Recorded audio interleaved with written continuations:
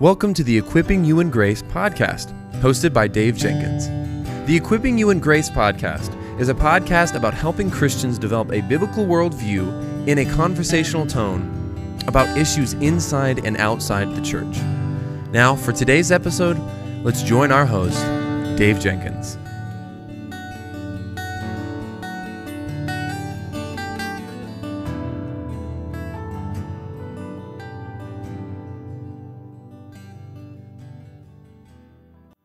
Welcome back to the Equipping You in Grace podcast. My name is Dave, and I'm the host for this podcast. And with me today, I have my friend Matthew Barrett. Matthew, welcome back to the Equipping You in Grace podcast, brother. Thank you for having me back. Absolutely. I think we're setting a record here. I think you've been on now 7 times. So I think you're officially probably one of my favorite guests. So thank you so much, brother. Well, thank you for having me. And I appreciate all of your listeners and how serious they are about learning theology. Yeah, wonderful, brother. Well, can you catch us up briefly on what's been happening in the last, I think, year or so in your life, marriage, ministry, and those types of things? Yes. Well, I teach systematic theology at Midwestern Baptist Theological Seminary. So that keeps me pretty busy most days. But I also am the host of the Credo podcast and the editor of Credo magazine. So little commercial here. If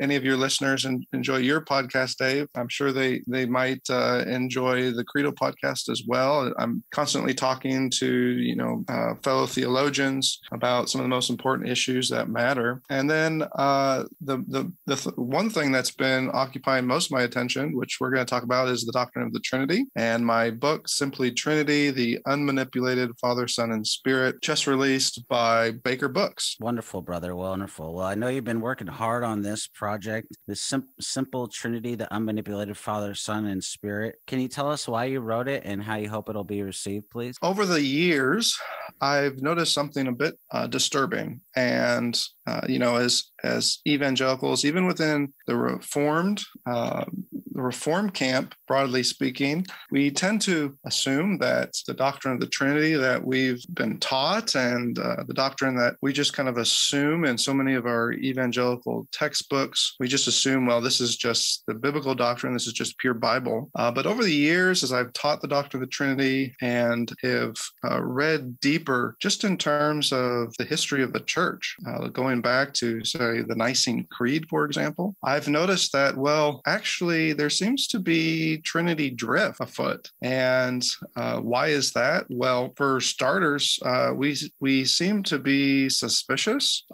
Even at times we reject key doctrines like the eternal generation of the Son. On top of that, in the 20th century, we have a really bad habit of redefining the Trinity more in terms of a society. And this redefinition of the Trinity, this has been a very popular move in the 20th century and in recent decades with the rise of what's called social Trinitarianism. And as I've read just about every book on the Trinity I can get my hands on, I've noticed that by redefining the Trinity in social terms, we then, in all kinds of ways, sometimes intentionally, sometimes unintentionally, but we then use the Trinity for just about every social agenda under the sun. This kind of gets at the subtitle of my book, The Unmanipulated Trinity, because as I've looked at the flurry of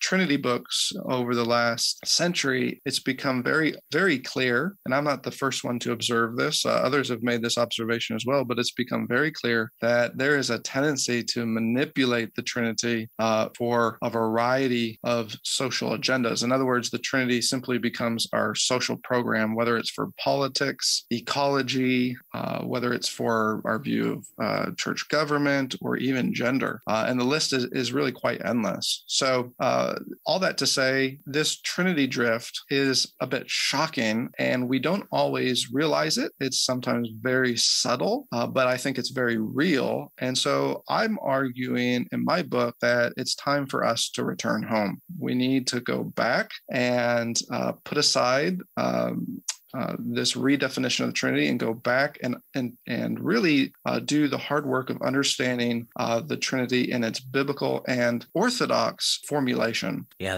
that's really, really good. And guys, what I really love about this book is that it is heavy in that it is very theological, as you would expect with Dr. Barrett, but it's also very easy to understand. I really appreciate how you break down theological words, how you use lots of examples so that people can really get it. And so this will kind of draw out this next question. What is the biblical definition of the Trinity explained in layman's terms? Yes, well, it's a difficult question to answer, isn't it? Because, of course, we're talking about the infinite, eternal, and incomprehensible God. And so there's a proper respect for divine mystery, of course, in which I guess the good news is that we will be spending all of eternity in the new heavens and new earth, knowing this triune God because he is incomprehensible. Well, we will need eternity, won't we? But that said, when we describe the Trinity, I guess the first thing I want to say is how we should not define the Trinity.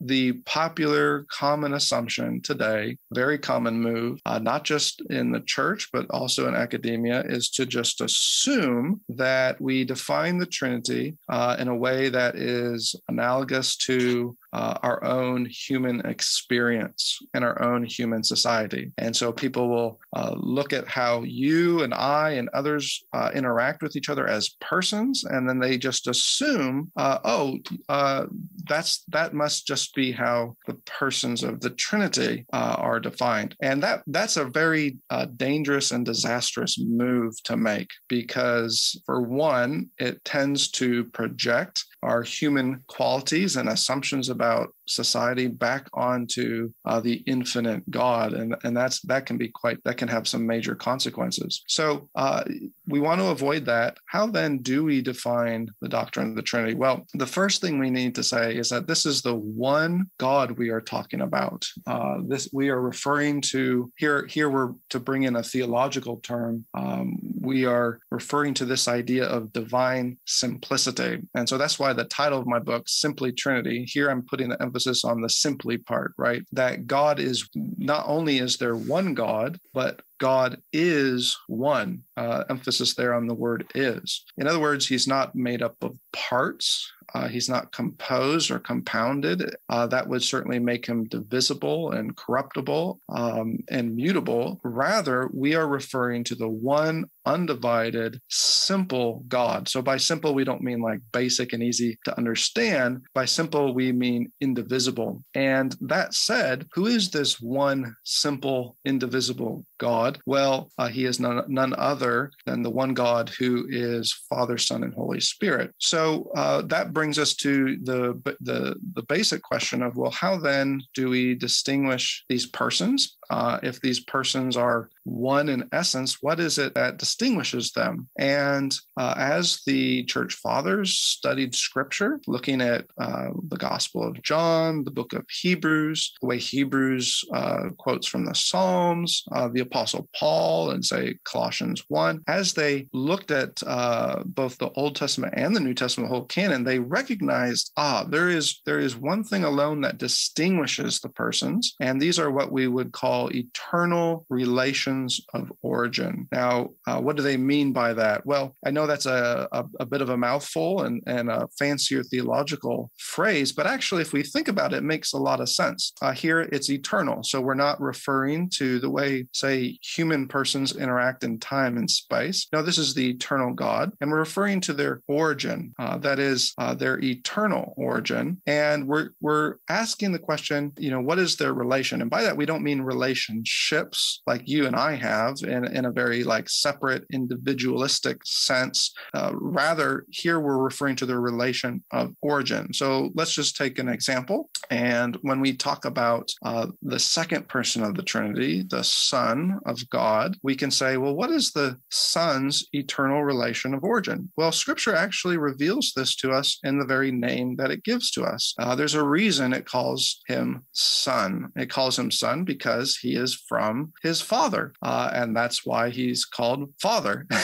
It's almost too simple to say, right? But when we're referring to this Son, the second person of the Trinity, well, this is not a Son like you and I might be a son and have a father. No, he is the eternal Son. And so one of the ways that Scripture describes this is to say, oh, this is the Son who is begotten. He is begotten from the Father's essence and from all eternity. And this alone distinguishes the Son as Son. And likewise, when they came to the Spirit, they recognized that the Spirit, well, we say Spirit because this is the Spirit who is spirated. He proceeds from the Father and the Son. And of course, all of this assumes that the Father is the one who is without origin.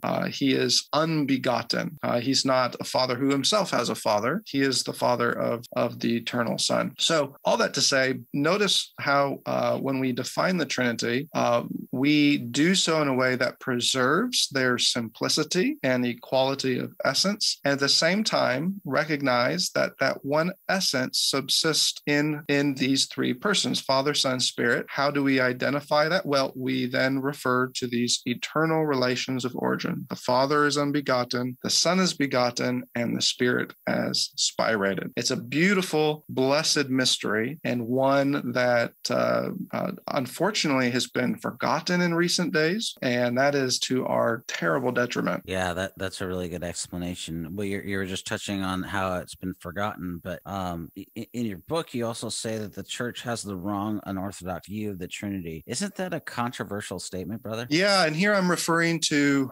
our recent 20th century and even the 21st century. It is a bit shocking and jarring, to be just blunt about it, how many evangelicals have jettisoned the core components of the biblical and orthodox doctrine of the Trinity. And so what the real controversy is the fact that it is a controversy, if that makes sense, because it shouldn't be. For the first century through the 18th century, how we just described the Trinity, that was the biblical and orthodox way of doing so. You see it laid out in one of the most important creeds the church has confessed, the Nicene Creed, one that I encourage pastors to learn today and to teach to their people. And yet, when we come to the 20th century, there's been a suspicion and sometimes even just an outright disregard for components of the Nicene Creed, and like eternal generation, or doctrines like divine simplicity, which has fallen on very hard times. And this raises the question, well, if we are so quick to abandon these key components of Christian orthodoxy, have we actually abandoned orthodoxy itself? That's the real question. And it puts us just in total conflict with the church that's come before us, that has confessed the biblical doctrine of the Trinity this way for a reason. We also see, I think, in more recent days, on the one hand, you have in the 20th century the rise of social Trinitarianism, and you have individuals like Jürgen Moltmann, for example, who not only redefines the Trinity in terms of a society, but in doing so has led many other social Trinitarians down a path that brings on the charges of tritheism. How's that? Well, if we redefine the Trinity as a type of society, well, this is a society then in which the persons have their own individual centers of consciousness and will. Sometimes they've even said there's three wills in the Trinity. And of course, this brings in the accusation against them of how this cannot be tritheistic.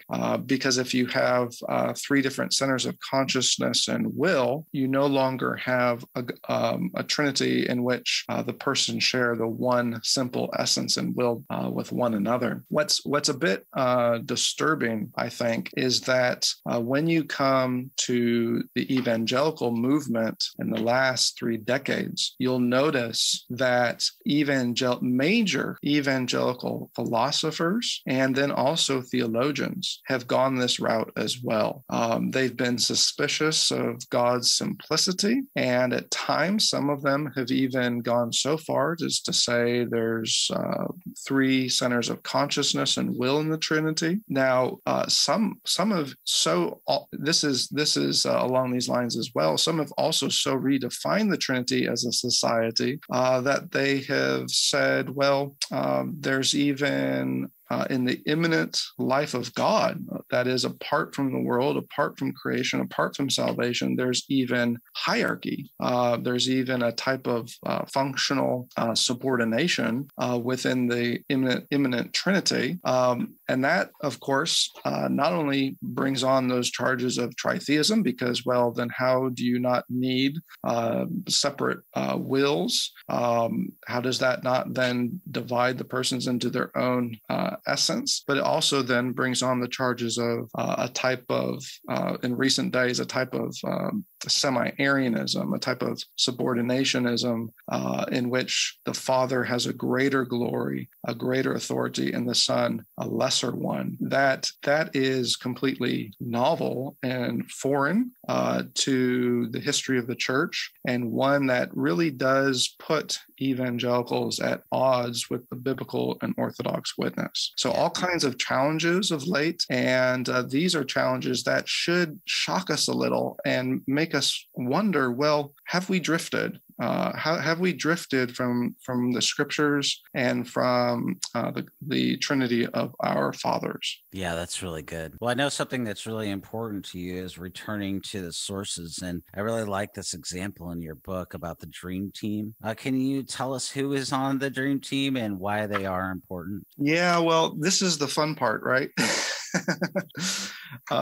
In my book, I start off having a little bit of fun and talking not only about Trinity drift, but as I make my case for returning back to a biblical and orthodox doctrine of the Trinity, I introduce us to the Dream Team. I kind of cross-pollinate here different metaphors and examples. On the one hand, I use the Back to the Future, that epic movie, right, that so many of us love, and say we need to get in the DeLorean and we need to go back in time and rediscover our roots. And by doing so, we might just be able to safeguard our future. But as we do so, well, who is it exactly that we need to pay attention to? And that's where I introduce us to the Dream Team, that famous, Olympic basketball team that included, of course, individuals like Magic Johnson and Larry Bird, the GOAT,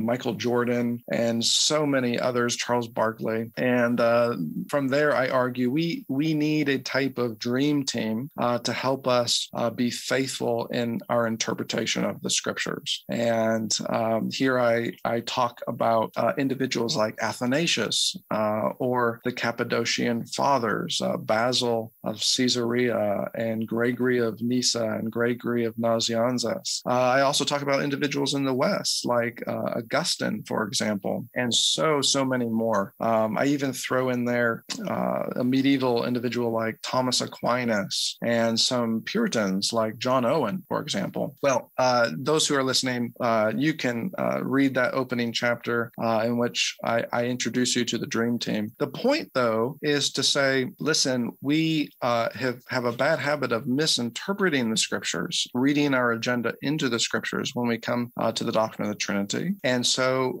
we need help. And this takes humility. It really does take humility. We have to recognize that we are standing on the shoulders of others. And if we're going to ensure that we are interpreting the scriptures correctly, then we need to look for help from the best Bible interpreters of the past who can come alongside of us and help us make sure that we are being faithful to the doctrine of the Trinity and not actually going to the right or to the left in a way that would compromise either the the simplicity of the Father, Son, and Spirit, or these eternal relations of origin that we talked about, I think listeners will be pleasantly surprised as they are introduced to, maybe an Athanasius or maybe an Augustine. They'll start to notice that this dream team not only wants to teach them and reintroduce them to a biblical and orthodox understanding of the Trinity, but they want to do so for the purpose of helping us rightly understand the gospel of salvation and even the Christian life. And I think that is a far better mentality than the more recent mentality of the last century, which is to use the Trinity in all kinds of ways, to kind of take the Trinity down and use the Trinity in all kinds of ways for our different social agendas. Two very, very different approaches. Yeah. And I think one of the most powerful things that you do in the book is use those examples, because, people might be wondering, okay, well, that's really complex, but where's the church stood on this, subject? And, I think that my personal opinion is that we in the church have an aversion to church history. So using those examples really, really not only reinforces your point, but it really proves that, hey, this is what the church has taught. This is who has stood on this doctrine. And so, I think that is really, really helpful. It's something that I'm trying to do more of in my writing, because, for the reasons that, you would agree with, just showing, hey, this is what the church has taught, not that we're saying, hey, this is above scripture, but we're saying we're coming alongside, the church history and tradition. And these are teachers that God has given the church. And so we're standing with them and standing upon their shoulders. So, yeah, that's exactly right. And, I think that as we do that, actually we'll discover that we have a better understanding of Scripture. It's far more rich. It pays attention to context better, and we'll notice that we're not trapped by some of the superficial insights of our own day, but actually we're taken back to the Scriptures and shown insights that we tend to be blind to today. Yeah, that's really good. Well, you've been touching on this subject, but here's the question: How does our understanding of the Trinity impact our understanding of the gospel? Yeah, that's such a good question. I'm so glad you asked it, because, obviously when we talk about the Trinity, we're talking about some difficult, sometimes they can be hard to understand concepts. I always tell, students, don't get frustrated by that, because after all, this is God we're talking about. Why would we assume that we can somehow, wrap our minds around this infinite and eternal God we are worshiping? If we could, we probably wouldn't want to worship him. That said, when we discuss the Trinity and when we are careful to actually define the Trinity in a way that's right and accurate, I think that those listening will be pleasantly surprised to discover that, actually, doing the hard work of learning theology has enormous consequences then for my understanding of the gospel, of salvation, and even the Christian life. Just to give one example of this, right? I mentioned that crucial doctrine of eternal generation taught in the Nicene Creed, a doctrine that appears throughout John's gospel, but also throughout the rest of the canon of Scripture in all kinds of ways. Well, this is really essential then for understanding the foundation on which the gospel stands. Think of it this way. Why is it that the Father sends the Son to be incarnate for us in our salvation? Well, that's a gospel question, isn't it? But the answer is because, it is fitting that the Father send the Son for the sake of our salvation, because this is the Son who is begotten from the Father from all eternity. One way that theologians have put this is they have pointed out that, the mission of the Son reveals the procession of the Son. Missions reveal processions. Perhaps we can put it that way. And that means then that who we don't want, on the one hand, to confuse the two. We don't want to confuse or mix or conflate. That's a very popular tendency today, to conflate who God is in and of himself with how God then works in the economy of salvation. We don't want to conflate those two. That can be disastrous. And yet at the same time, we also recognize, well, who God is in and of himself is foundational. It's foundational then for how then he goes about these missions that concern our salvation. Likewise, we can say something similar about the Holy Spirit. When we refer to the Spirit being given to us at Pentecost, or the Spirit being given to indwell us as children of God. Well, the reason that is so fitting is because this is the same Spirit who proceeds from the Father and the Son from all eternity. So again, notice the correspondence there. All that to say, when we talk about the gospel, hopefully we are assuming these biblical and orthodox categories. But like you kind of hinted at a minute ago, Dave, I fear at times that more often than not, Christians are completely unaware of them. And then if there's any, talk of, theology or let alone history, people check out and that sort of thing. We do that, though, to our own detriment, because if we don't understand who this God is, we then risk misunderstanding what he has done in salvation history. That's really, really well said. What will the future look like for evangelicals if our present trajectory, as it relates to the Trinity, continues to mimic the recent past? Well, I think something has to change, and I say this, with boldness, because we can get quite comfortable. We have, our own evangelical camp, even our own, Reformed camp, and we like to think, well, if there's any error, if there's any drift afoot, it must be out there somewhere with somebody else over there in modern theology. Well, that type of mindset, really, it can be a type of arrogance, is very dangerous, because it then assumes that we ourselves are never at risk or in need of reform, right? And that's where I want to say to people today, it's becoming more and more obvious in the last decade that actually, for all the good that's gone on, actually we've been quite weak on the doctrine of the Trinity, and we have misstepped in many, many ways, both with simplicity and with those eternal relations of origin, like eternal generation.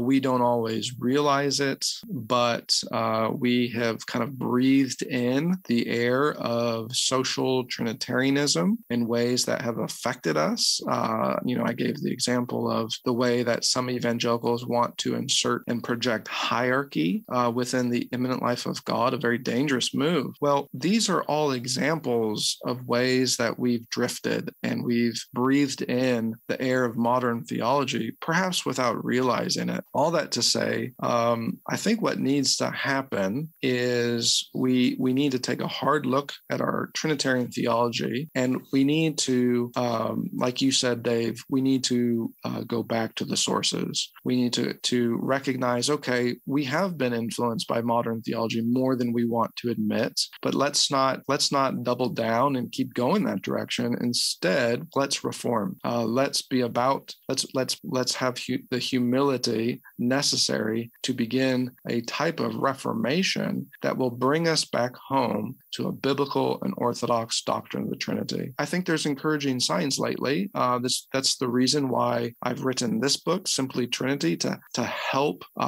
students, pastors, churchgoers alike, to help you begin that process, to introduce you to both the problem and the virus itself, but also to show you the antidote as well. And there's been just encouraging signs with some other books releasing lately deeply on the doctrine of the Trinity, that this is happening. It's starting to happen. It's a slow process, but it's starting to happen.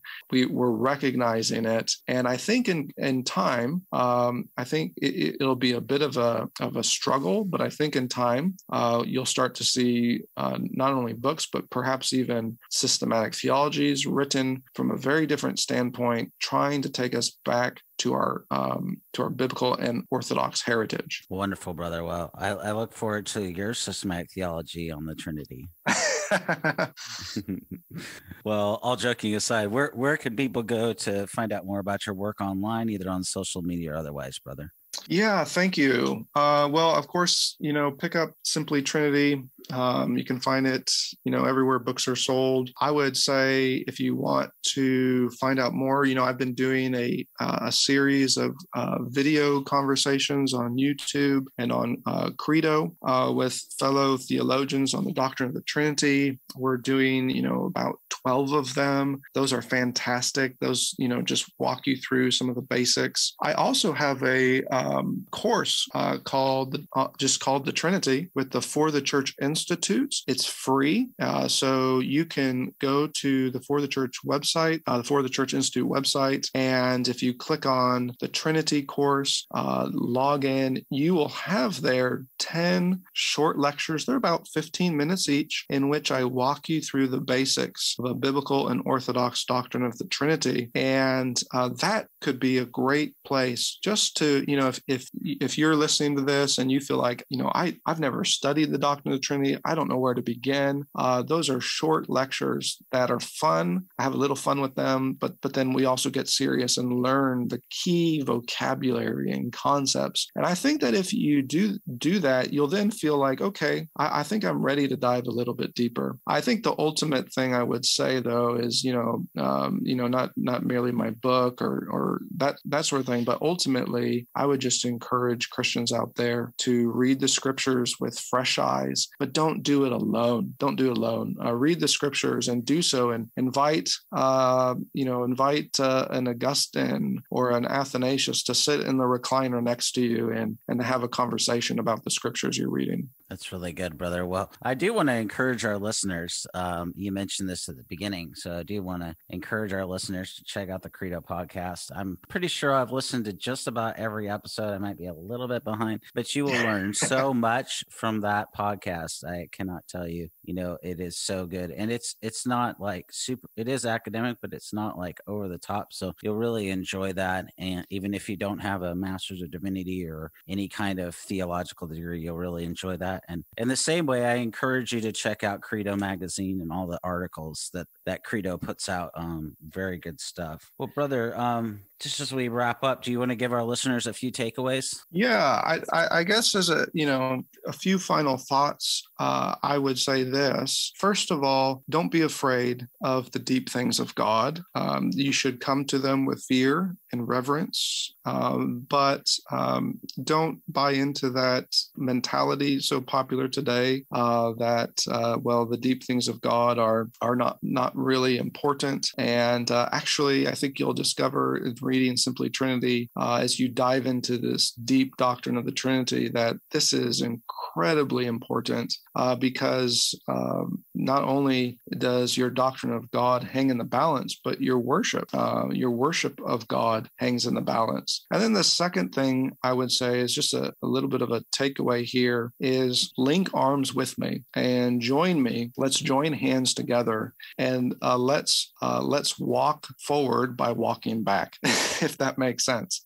In other words, let's link arms together and with humility, let's walk back towards the biblical and orthodox doctrine of the Trinity, so that those who come after us are in a much better state than our own day. I know that's a big task, but it is one that is so crucial because this is the Trinity after all. It's hard to think of anything that could be more important. So to use the illustration from my book, take a ride with with me in my DeLorean, and let's go back in time and recover and retrieve the biblical and orthodox doctrine of the Trinity that is so despised today. Let's retrieve it for the sake of our future. Wonderful, brother. Well, guys, we've been talking today with Dr. Matthew Barrett, author of Simply Trinity, the Unmanipulated Father, Son, and Spirit. Dr. Barrett, thank you so much for your time today and for the ministry at Midwestern, and through your writing and Credo,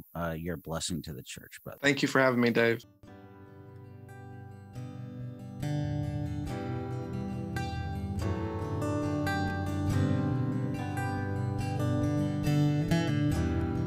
Thank you for listening to the Equipping You in Grace podcast.